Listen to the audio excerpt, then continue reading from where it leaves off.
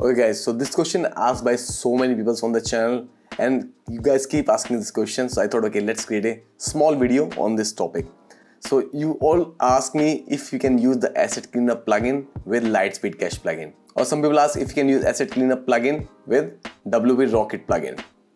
If you can use these two plugins together, not three of them but two of them.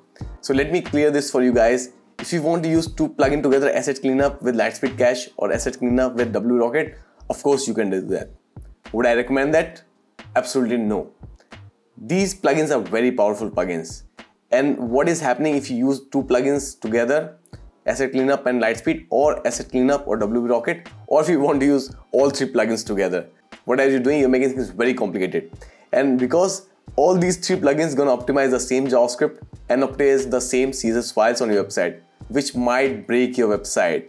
It is very likely if you use more than one plugin among these three, they will break your website in 99% of the cases. And this doesn't make sense because what you're doing now, you're optimizing one file using asset cleanup plugin, and then you're optimizing the same file using another plugin.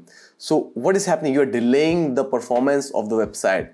For example, there's a file called index.js. It is optimized first by asset cleanup plugin and then by Litespeed cache plugin, or vice versa. Optimized first by Litespeed cache plugin and then by asset cleanup plugin. So this file you optimize two times, which will take twice the time to optimize the same file.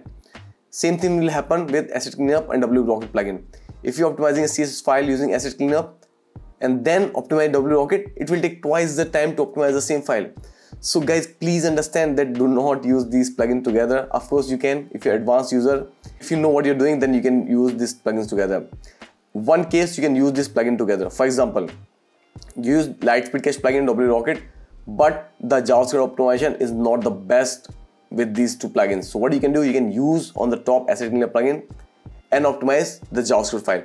But make sure when you use this kind of options, you disable the JavaScript optimization, everything related to JavaScript optimization on Litespeed cache plugin or on WP Rocket plugin. And then you can use asset cleanup plugin to optimize the JavaScript file. If you find this give a better result, then you can use these two plugins together. Same thing with CSS. If you're using any feature of Litespeed or WP Rocket related to CSS that do not enable those options on asset cleanup. I hope it's very clear to you. It was a very small video. If you like the video, don't forget to like the video, subscribe to the channel, and please do not use this two plugins together or three plugins together or any of the two plugins among those three. And if you want to watch a detailed video on asset cleanup plugin, check out this video on screen.